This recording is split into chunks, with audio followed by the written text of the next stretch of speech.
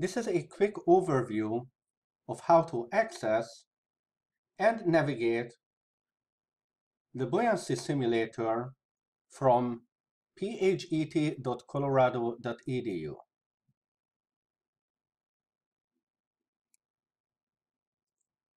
It is suggested that in conjunction with this introduction, you also review the other videos regarding the theory and problem-solving examples on buoyancy.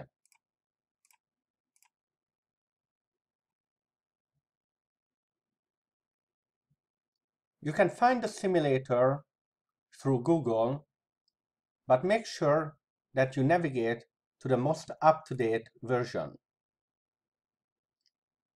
Make sure your Flash player is enabled.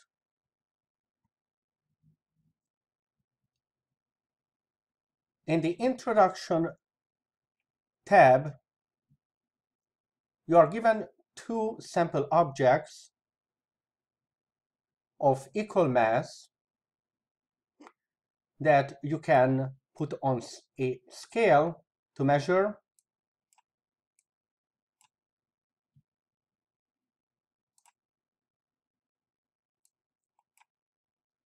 and drop in water.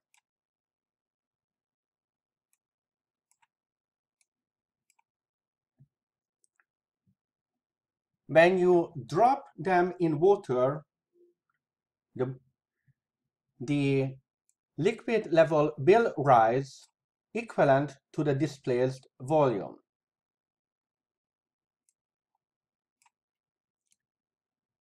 Note that the displaced volume might not equal the total volume of the object, except when the object is fully immersed.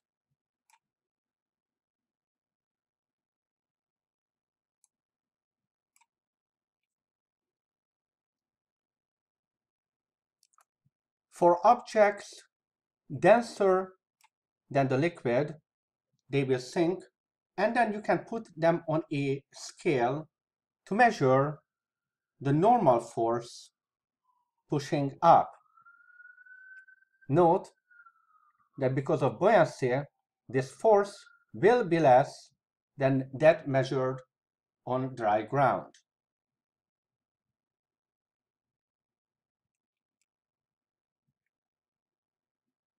You can have the free body diagram vectors drawn in for you,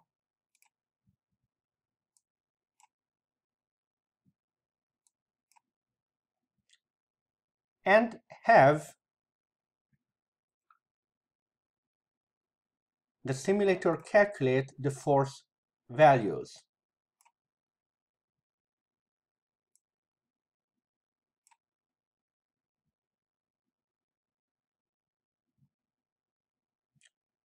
There is an option to change from water to oil, which has a different density.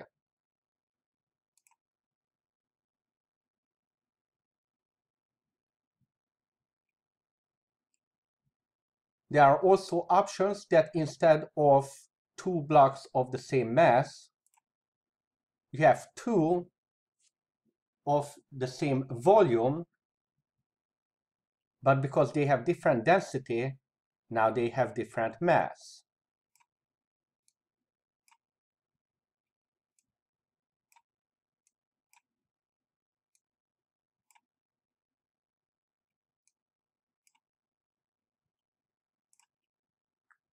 The final option is to have two blocks of different volumes and masses, but same density.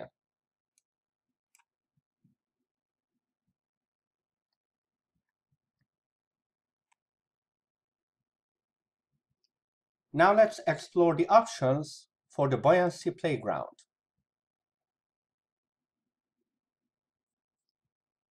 Over here, you can experiment with not just two, but only a single block at first to keep things simple.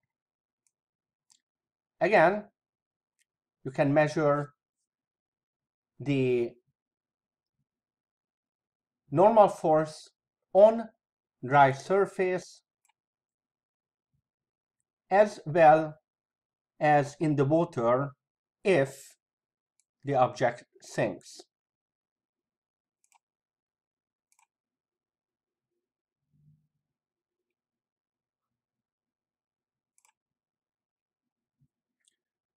You can manually change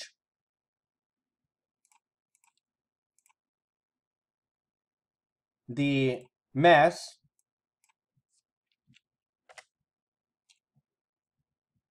and if you have set the density, then the simulator will recalculate the volume for you.